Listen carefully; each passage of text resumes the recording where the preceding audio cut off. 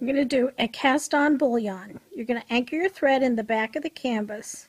You're going to come up at the bottom of the design area, which is point A. You're going to go down at the top of the design area or wherever you want the bullion to end, and that's point B.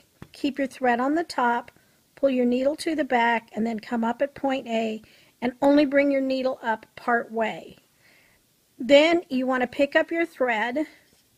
You want to twist it around your finger, and you want to twist it so that it's crossed over in the back. Flip your finger and put it on the needle so that it loops around the needle underneath. And you're just going to keep doing that until you fill up the space. And these bullion needles are nice because they're all the same size from the tip on down, and they'll make it easy to pull your thread out, thread through, but don't pull real tight because you have problems sliding it off. You just want it snugged down so they come right next to each other. Bend your needle over and see if you're close to point B, and we want to put a couple more on here,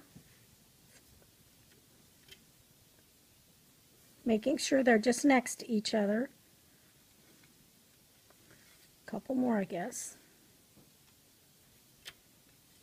If you put too many on it, it will make this kind of stand up.